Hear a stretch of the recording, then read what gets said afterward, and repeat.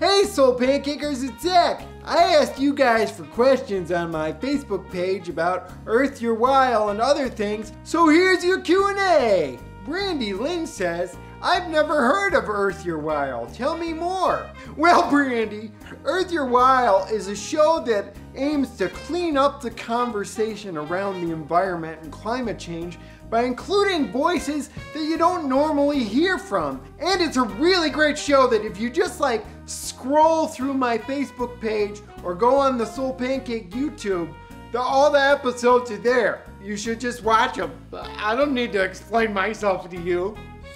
Jenny Slattery asks, will you marry me? Sorry, Jenny, I'm taken.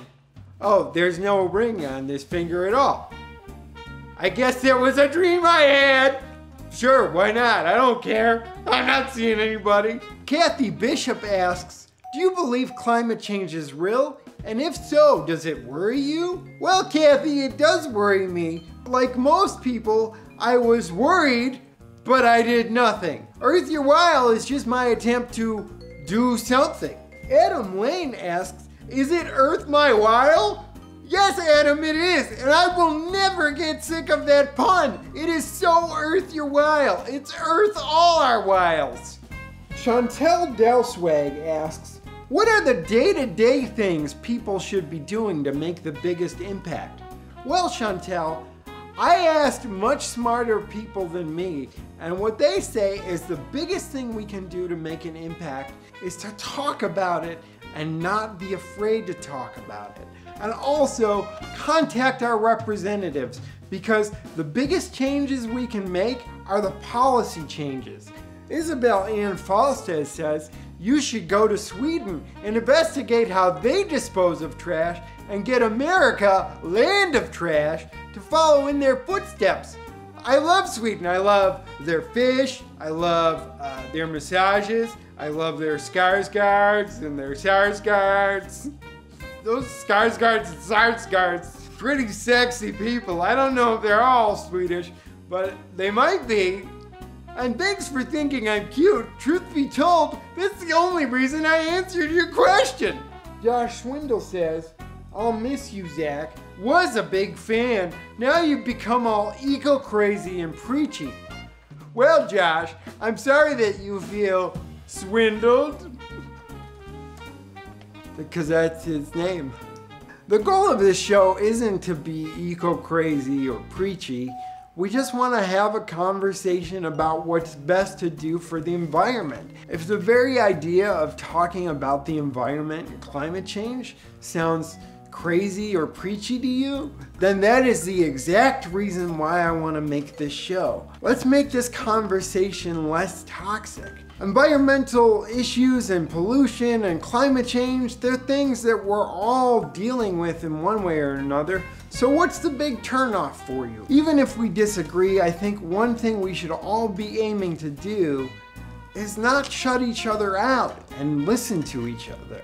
Diarrhea Boy commented, is this the first episode or just a teaser? Because I want more.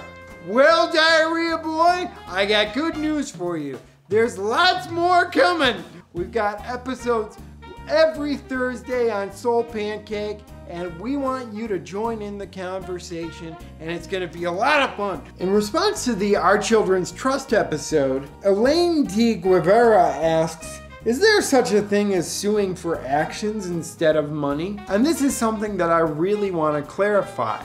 Our Children's Trust isn't suing the government for money. They're suing because they want to have a voice in policy that directly affects their future. They're not suing with any political affiliation. They started the suit under Barack Obama and are continuing it under President Trump. Because to Our Children's Trust, the environment is not political. And I don't think it should be for any of us either. Seeing youth that is so civically involved and engaged and have become leaders in their community is a really inspiring thing. Joseph Weaver asks, is the world going to end after the August 21st eclipse? If so, what are you going to do for the occasion? With the way things are going, Joseph, if we make it to August 21st, I'll feel pretty good. I think I'm gonna have an eclipse party by staring directly at the sun and seeing if what they say is true. I trust scientists, but not those scientists. I've stared at the sun before and I'm just fine. Except for the whole, cerebral palsy and wheelchair thing, but those are separate. Thanks guys, well that's all the time I have for questions today, but remember to watch new episodes of Earth Your While every Thursday on SoulPancake. And if you have more questions, put them below in the comments using the hashtag EarthIt, and maybe I'll answer them in another Q&A. And remember, this is your planet, so we all need to take care of it. SoulPancake.